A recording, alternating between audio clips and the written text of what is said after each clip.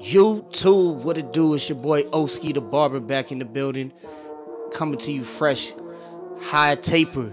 You know how we do, get it fire. I start by picking the client's hair out. He really doesn't want anything cut off, but I convinced him to cut a little bit off. We're just gonna shape it up.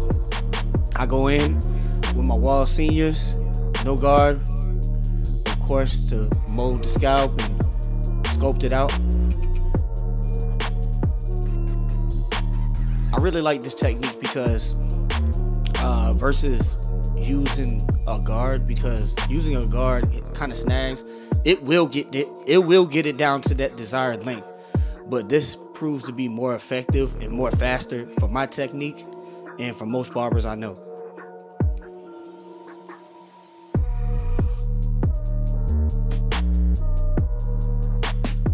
I go in the front, making sure I got it all leveled out, making sure I can give him that desired mold that he likes. And this client isn't too picky. I have a lot more clients that are way more picky, but this client, he comes in and he knows what he wants. Sometimes I get a lot of clients that just tell me to do what I would do, you know, and I just do what I do. You know, I love that. I love creating a new experience for them, a new look for them, giving them confidence. That's what this game is about. As you can see, I continue to mold around. All right, here I go in with the shavers up under the bald guideline that I made. I like to clean it up with the shavers after the trimmers because it gives it a smooth look. You know, you have those clients that have like the bumps and whatnot, but for the majority of the part, the clients I cut, they have smooth skin. I go in, no guard, lever open, creating my first guideline. Making sure I get it symmetrical and make sure I get that right gradients. I go in with the one guard open, making sure I get that dark gradients because I'm gonna start the down fade after this.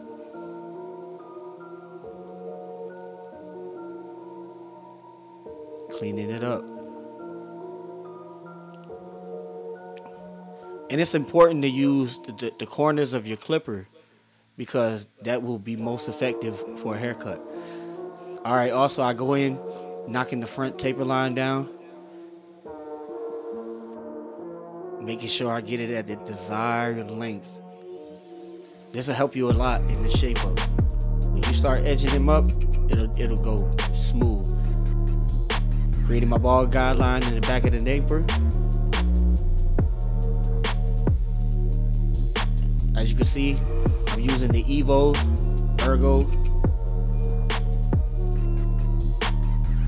Creating my first guideline, lever open.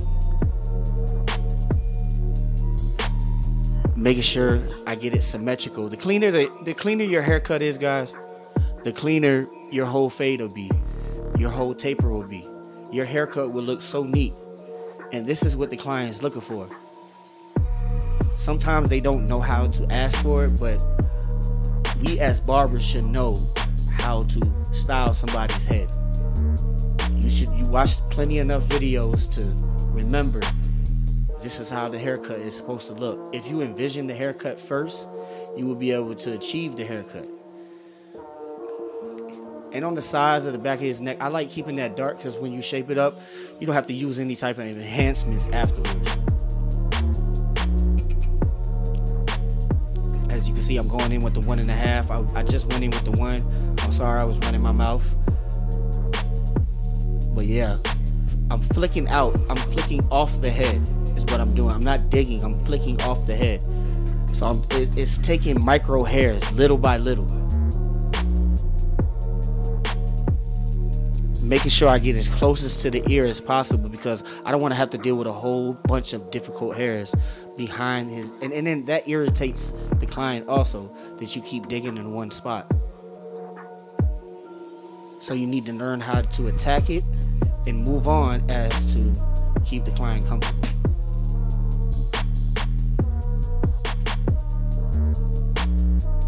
Yes, sir. It's coming together. It's coming together. Y'all see it. Y'all see it. Coming together. Now I'm just doing a little bit more detail work in the taper because I want it to float up into the longer hair. And you guys will see what I mean when I start to shape them up and it starts to come alive. I'm gonna fast forward this part because you already seen what I did to the other side, so it's pretty much the same thing. Sit back and let you guys enjoy the music. I'll be back in a sec.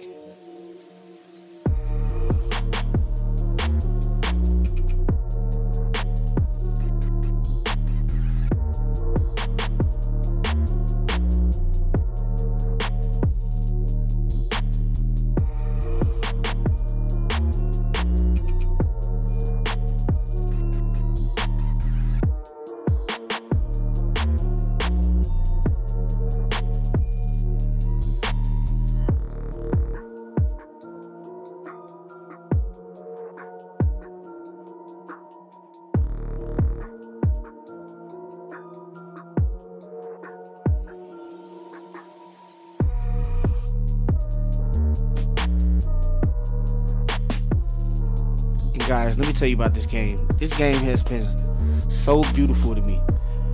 I love cutting hair. I love being around the people. I love the coaching. I just can't get enough. So when you become a professional barber, coming out of barber school, don't be hard on yourself. Don't be jealous. Don't be envy. What envy is. You guys know what I mean. And with that being said, it'll be okay if you ask for advice. It'll be okay to seek help because those who have come before you have sought help from other people.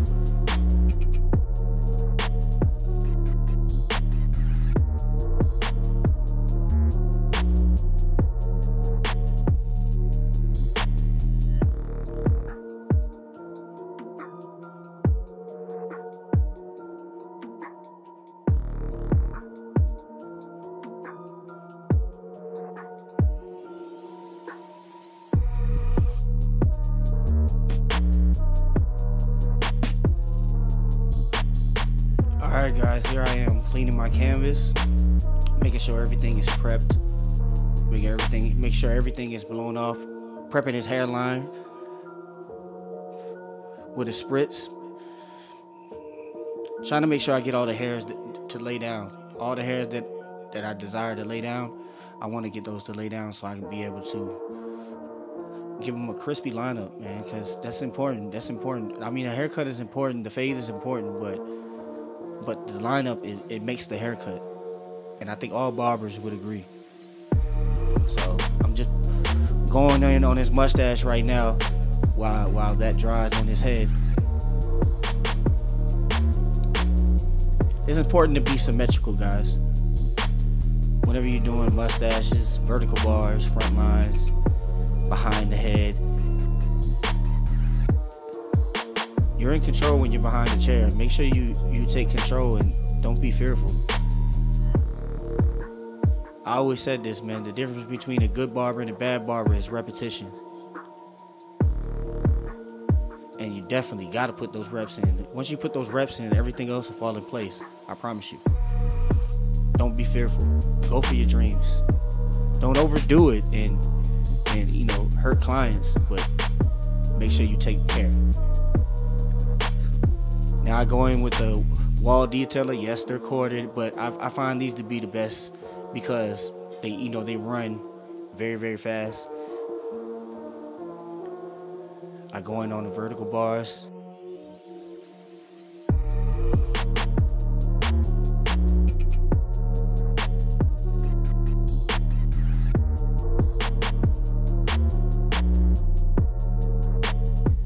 I started in the middle again and work my way to the left side,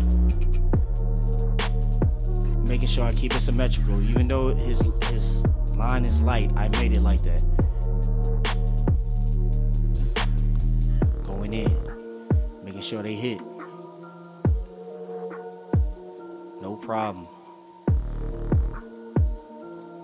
You gotta believe in yourself, man. When you believe in yourself, it reflects on other people because you touched them at some point in their life, whether it's with a haircut or a good word. So always keep that in mind. You're more than a barber. That's how your business will grow. That's how it will thrive. That's how those people will look out for you. I flip the ear down, working my way around the ear, making sure it's crispy.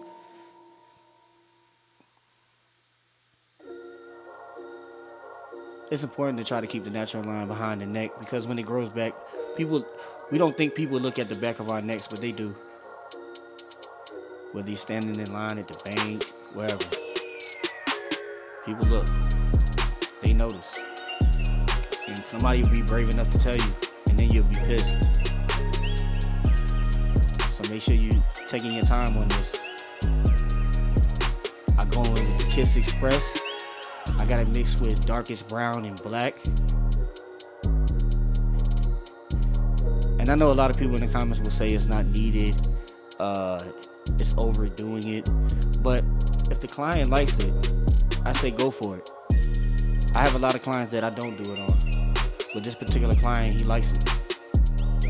And the good thing about it is that I shaped him up first. So it doesn't matter when it goes away after a couple days or whenever he washes it out, his regular tape line will be there.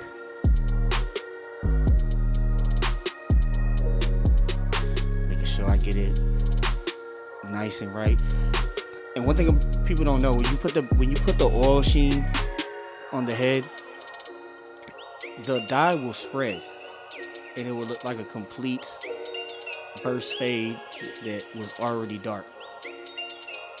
I go in hitting it with the razor, making sure the lines are sharp. I apologize, I didn't have the magic pencil to give that pop to his tape line, but I'll do it in the next video. Rest assured, you guys, don't worry. And if you're not already subscribed, man, make sure you subscribe to the channel, man. Hit the bell, get notifications when I upload new videos, because I'm gonna be hitting you guys with some bangers. I go in with some curly kit cream right here, making sure I rub it through the top of his head. Not trying to mess up the haircut, but just making sure I rub it in his head before I sponge it. I like to use the blow dryer because the blow dryer makes it dry faster and it makes it curlier faster. So you'll be watching me go in with that. Making sure I hit all over the head. Make sure you guys are going in the same rotation. No back and forth, because you only confuse the hair and the hair will not do what you want it to do. You are supposed to be in control of the hair. And this is looking crispy, you guys. I'm telling you. I used to be one of those guys that really didn't believe in what I was doing because everybody else was doing it. But I found out when I really believed in what I was doing, I prospered a lot more. I gained a lot more. Had more abundance. That's why it's important for you guys to love what you do. Going in, hitting my man with the razor, getting him right. YouTube, this is the cut. I'm telling you, stay tuned. Lock in with me. I got you guys. I'm gonna keep it coming with content no matter what, because that's what this channel is about. It's about helping beginner barbers, intermediate, and pro.